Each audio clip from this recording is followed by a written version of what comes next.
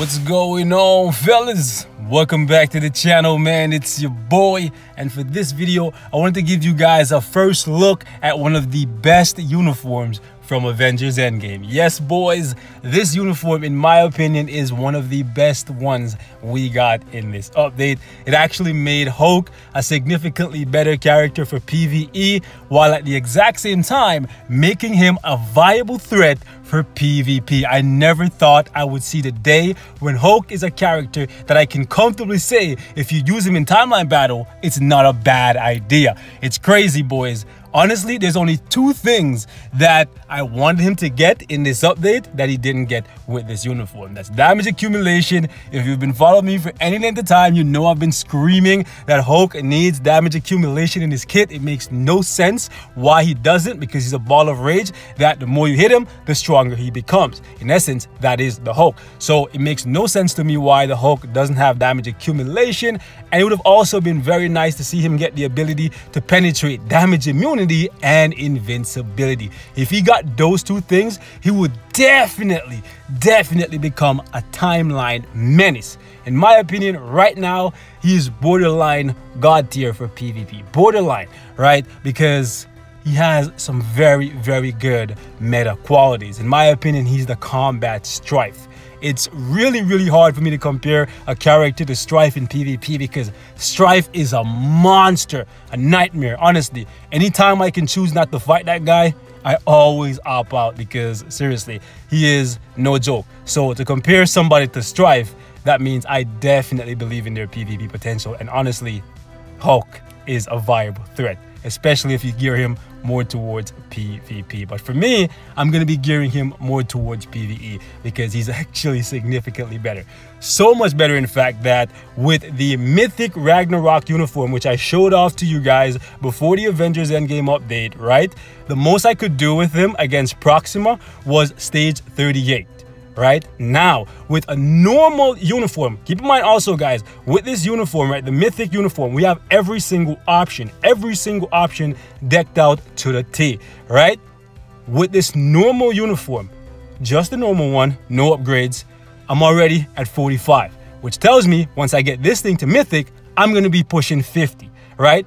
So yeah, a significant increase by just picking up the uniform, and I have even less invested. So 7 levels there. And against Corvus, right, pre-update, I was doing 39. Now with this uniform, I'm at 48. That's almost 10 additional levels for a uniform that costs the exact same amount of crystals, right? Granted, you can get a CTP for getting this one to Mythic, but that's a CTP of regeneration. Sorry, that's a CTP of refinement. I get them mixed up. Anyways, that's the egg, right? That's the worst CTP in the game. So yeah, it's not even worth buying the Ragnarok uniform for that reason. So yeah, this uniform is definitely superior. So if you had this one, you had the Mythic, and you're thinking, man, I'm not gonna buy another Hulk uniform because I don't think he's gonna get better, trust me, he gets way better, way more damage, super easy to play now. With this uniform, you have to use all of his skills. With this one, you only need to use 3 of them if you have max cooldown. So he's safer to play,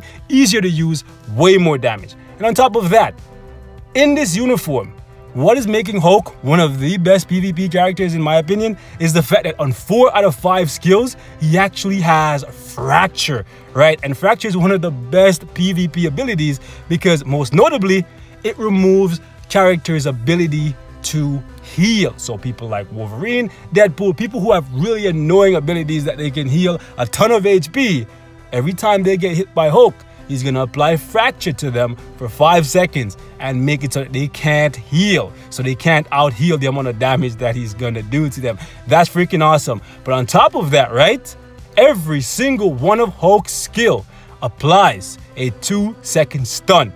So if you ever run into Hulk in timeline battle and you're foolish enough to not use debuff removal, every time this guy hits you, you're getting stunned, you're getting rocked, and that is what is supposed to be happening when you get hit by the Green Goliath. So shout out to Netmarble, they came through. I was not expecting to see 5 stuns on this man's skill. Seriously, 5 stuns for 2 seconds. So every time you get hit by the Hulk, one of his skills is just gonna stun you. On top of that, to put the icing on the cake, boys, the 3 skill allows him to hit characters when they're in iframes. This is awesome. Seriously, iframe ignore in the Hulk's kit, and it also looks so freaking badass to watch him grab them and just beat the crap out of them. It looks so awesome, but in my opinion, this is a PvP only skill. You don't want to use this too often in World Boss Ultimate because you'll take a bunch of damage while you're doing it because you're not in an iframe while you're performing this skill. If you were, oh my goodness, he may have actually been a solid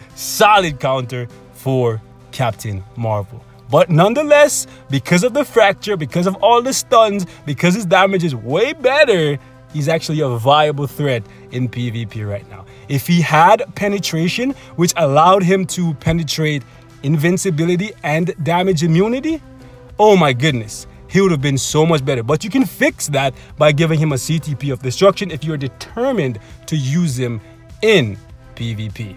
If you're not, you're probably best off giving him a CTP of energy or a CTP of rage. Frankly, I've tested his skills. His 5 and his 4 do really good damage, but for me, the 4 seems to do significantly more damage than the 5th. So I'm gonna stick with a standard damage proc for now.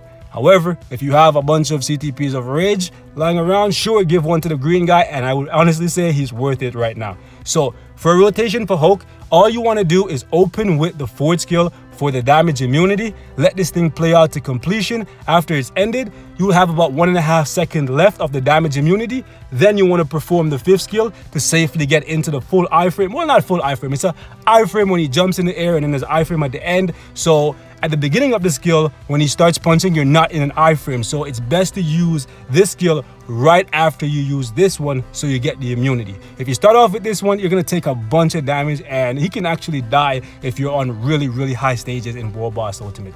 After you go 5-4, you then want to use the 2 skill because this is one of the coolest skills in this kit, and it's actually an iframe, right? Hulk's just jumping in the air and he's just unleashing a volley of punches. It looks beautiful, honestly. All you got to do, 5-4-2. That's it. If you want to use the 3 just because it looks cool, go ahead and do it, but it's not a very safe skill to perform in World Boss Ultimate, especially if you're up against people like Proxima, right? The lightning can hit you and all that stuff, and then you can get bled by Corvus. Anyways, we're not going to ramble. I just want to share some gameplay with you guys, share my hype that Hulk is actually a viable character. I didn't change anything in his build because I want you guys to take a look at how he's doing now, and then you can go back and look at the video I made like 3 or 4 days ago, and you can see this is the exact same build, right? His stats are even lower because the uniform is at a lower rank, but he's doing way more work. So I gotta love it, man. Gotta salute the Hulk. We're even gonna use the exact same team setup. I'm very happy.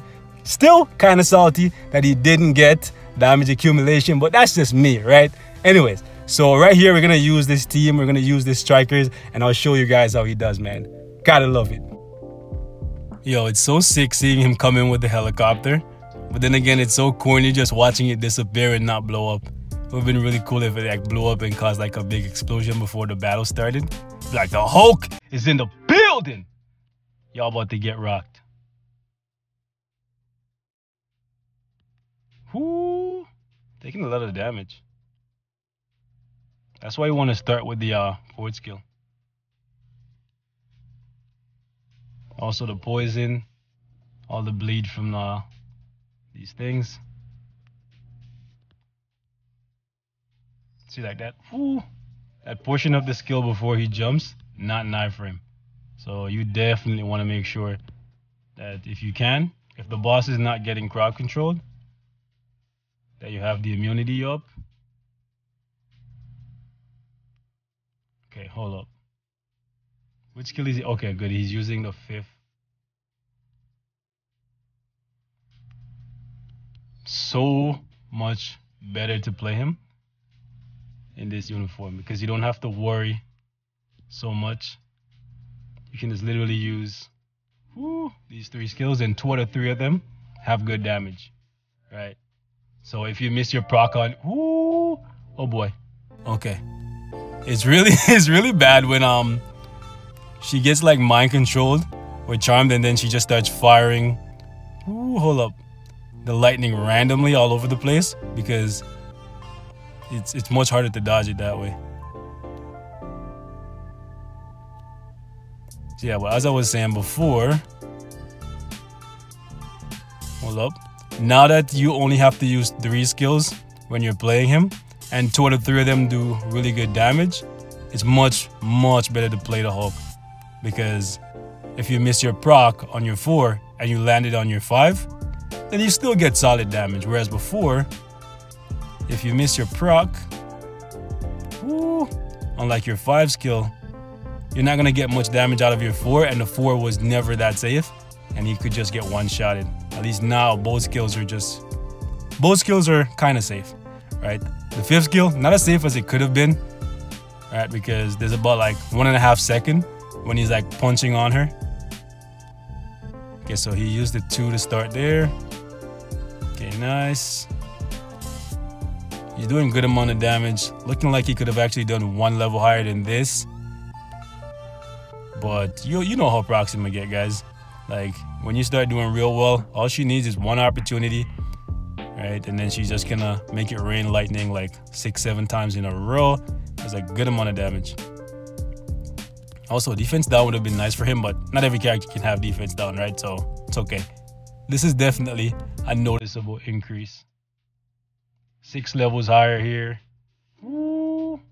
Oh boy, we're taking a bunch of damage. Come on. Come on, Hulk. Also, I forgot to mention that he has Ignore Dodge now as a part of his 4-star passive when his HP is below 90%, which is basically all the time. Unlike other characters that heal a lot, oh boy, Hulk's HP is almost always below 100%. Yeah, see, she's just gonna make it rain lightning constantly. So that 25% is basically always up, because he's up in your face, grounding and pounding, putting in the work. All right. Should Hulk be stronger than this? Yes, he should. Let me move out of that. But at the exact same time, I'm happy with what we got. I'm happy. All right. At least he didn't get treated like Nebula. She's the pun of the joke for this update. It's so sad. All right, so let's actually not complete this. I'll show you guys how he does. All right, let's jump in against Corvus so you guys can see just how much better the big guy is becoming on average. For here, we're gonna need 3 Ignore Dodge Striker minimum, and let's get it, baby.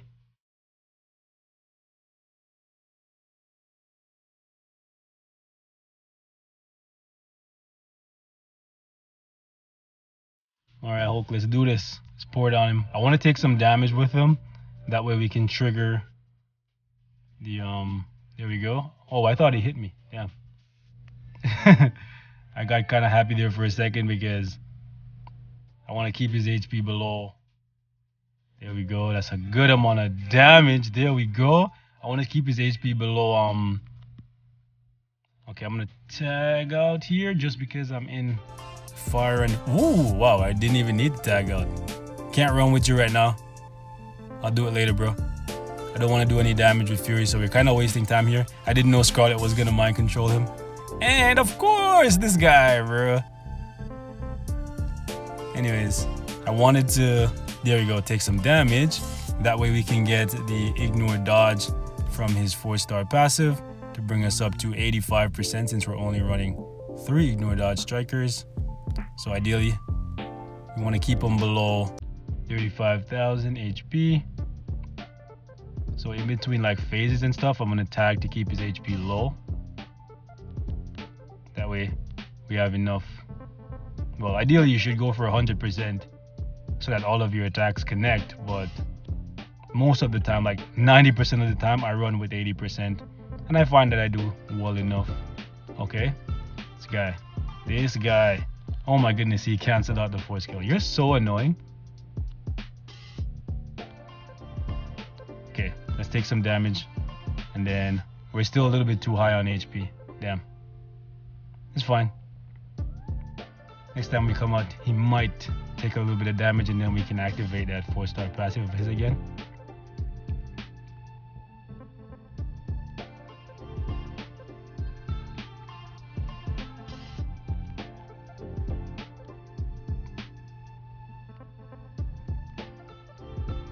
Okay, we got the Poison Meteor. Oh, thank you, Scarlet. That mind control 2 clutch. Damn, that was a lot of damage. That was a lot of damage. Ah, really? I hate this guy so much. Woo! Yo, check this out. Hulk runs so fast.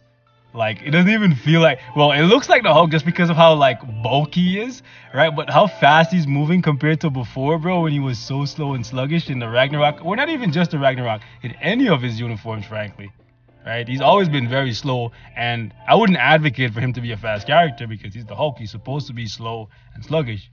But it's interesting to see they actually made him faster, right? Okay, hold up. Get slapped with that heli. Okay, we're gonna get, whoo, that's a lot of damage. Hello. Can we outrun this? Yo, the fact that I can easily outrun this with Hulk, that's a testament to how much faster he got. Like, jeez. Okay, no proc.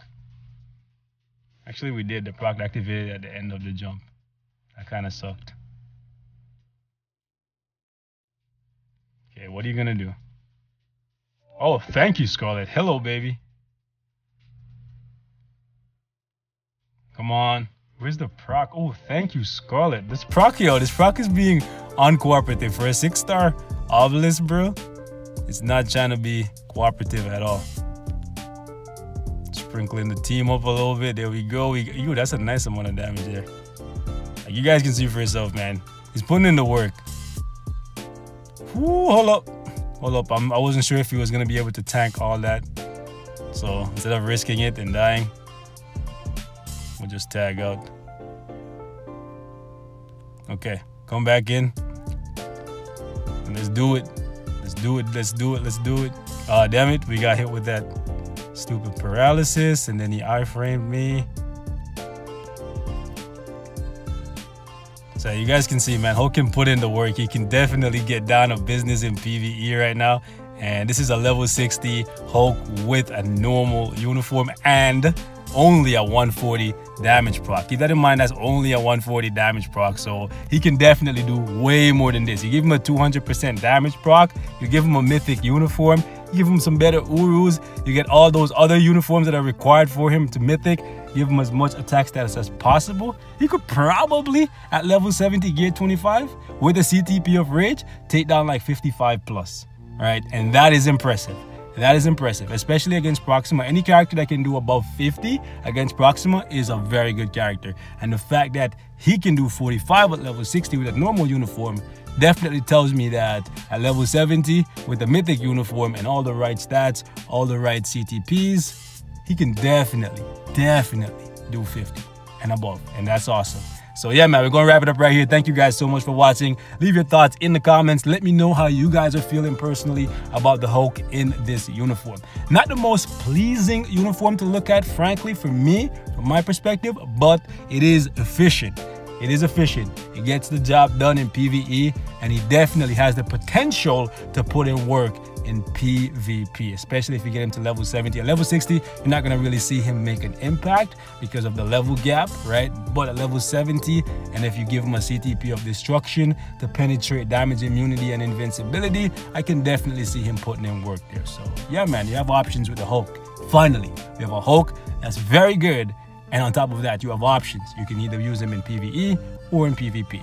Let me know how you guys are feeling, though. I'll catch y'all in the next one. Peace.